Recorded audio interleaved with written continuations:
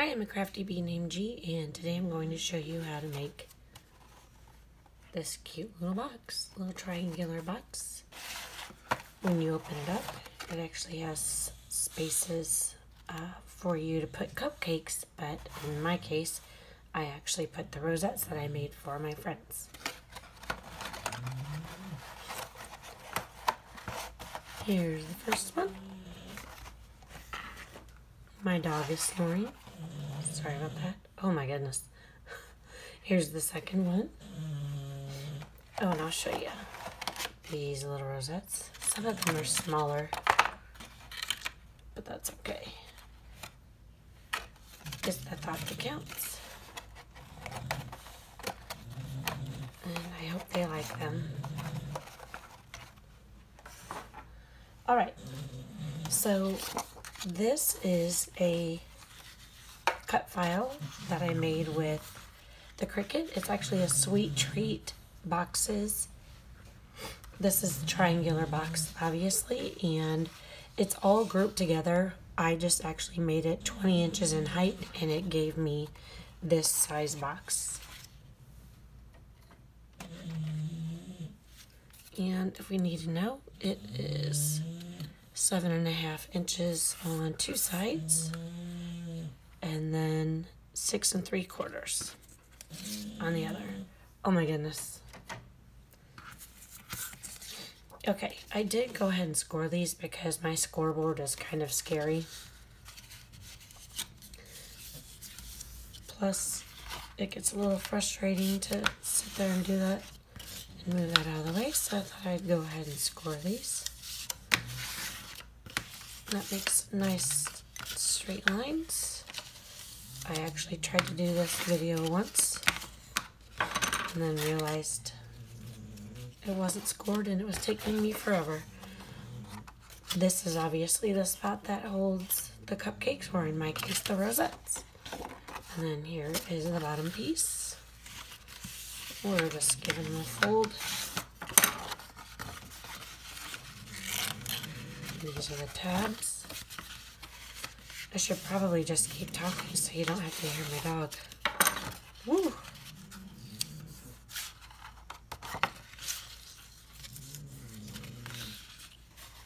This kind of paper that has the white core is great when you're doing some things, and then a little frustrating when you're doing others for obvious reasons. I am using Suquang score tape, and I love this because I don't have a lot of patience with all this. I do, but I just want to get to the finished product. And so sometimes it takes me forever. And this makes it easy. This is like 1/4 inch, I believe. Alright, so we continue taking him apart.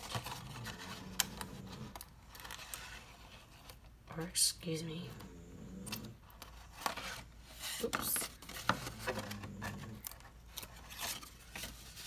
Putting the tape on and assembling the bottom. Once it cuts out and you have all of your choices of your colors, it's so easy to put together. Then you either have to buy the cupcakes, make the cupcakes, or do the rosettes. And of course, I want to plop this right in here because I love it. Voila. And last, the lid. As you can see, I made a little mistake because sometimes with the Cricut, it will move on to the next thing it's cutting. If you are trying to build stuff or make more than one, this project is pretty big.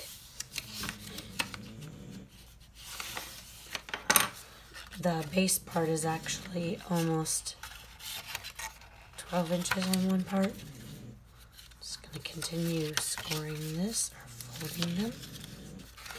Alright. Anyway.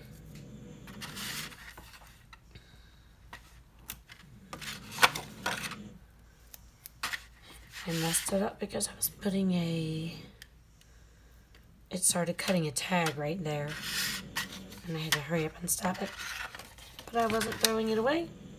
because you won't be able to see it since there's white on the inside of the paper. Okay.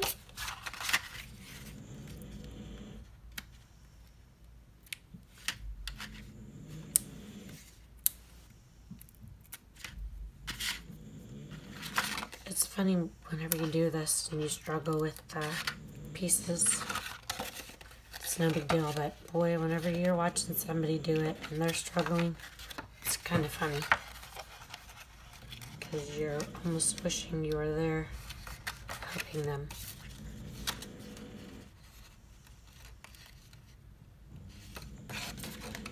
It came together that quickly. Once you get it cut, it's super easy. See?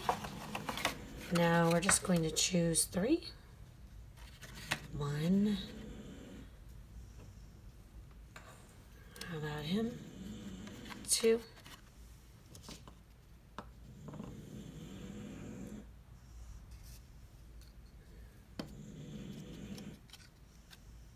And 3.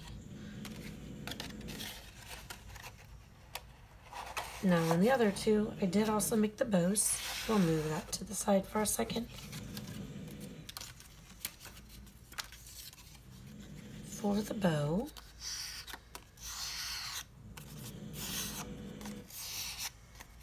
you definitely want to round the paper. One of my bows doesn't look so amazing, the other one. My little peachy one, but that's okay. I'm not super concerned about it. Alright, and then just gently give him a curl. And I'm going to put a dot of hot glue. It's low temp. And hold for a second. Well, my bow bent, but that's okay. I think I had it curled the wrong way. Alright. It needs a bit more.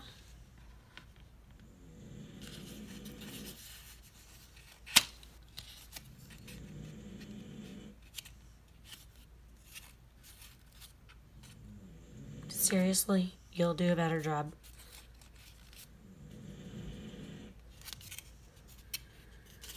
He looks a little wonky there, but that's okay. And then, oops. And you're just going to glue him on like this. So I'll add a little more hot glue on here. I'm gonna turn it like that. I like to kind of do it like this.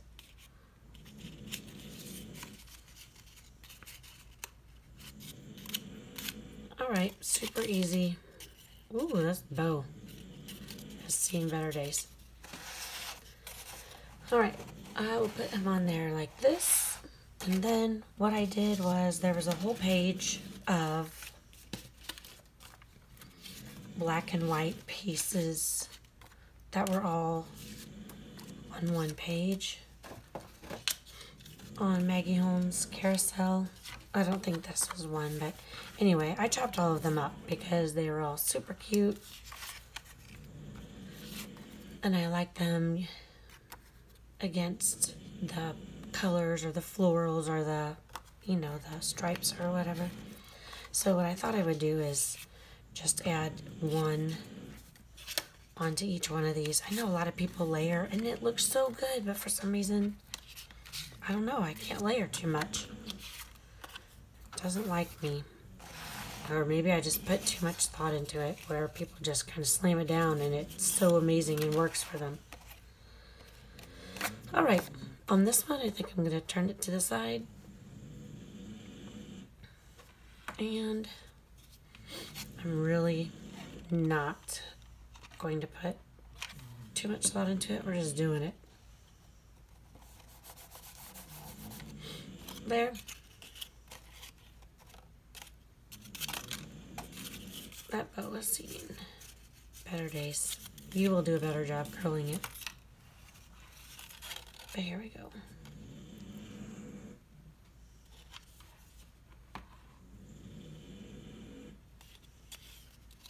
All right.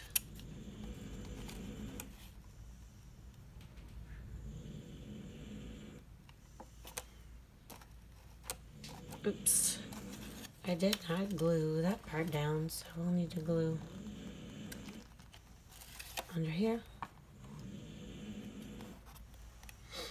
And I have some little gems. Just to make them all consistent, I'm going to add one in the center here. Gosh, it's getting windy outside. Alright, he's good enough for now. And last, I have a few stickers. My page is ridiculous, but anyway. I think we're going to add the sweet on there.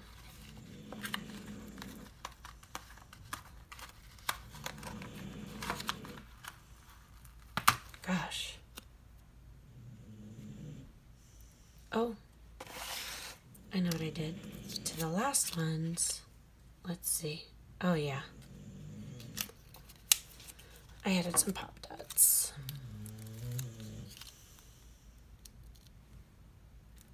These itty bitty ones are gonna take forever. You can go ahead and grab a soda. And hopefully by the time you get back, I will be finished.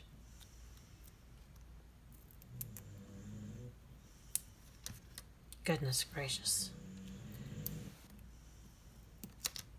Alright. This is hilarious. Oh, there were more. Anyway, I'm finished with that.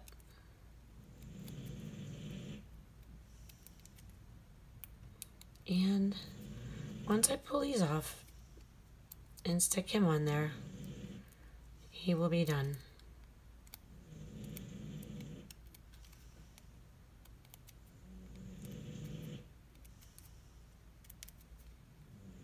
Anyway,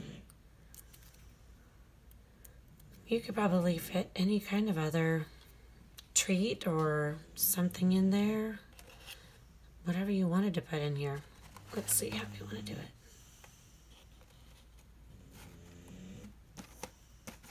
Alright, it's finished. I hope you like my little tutorial, and I will see you next time.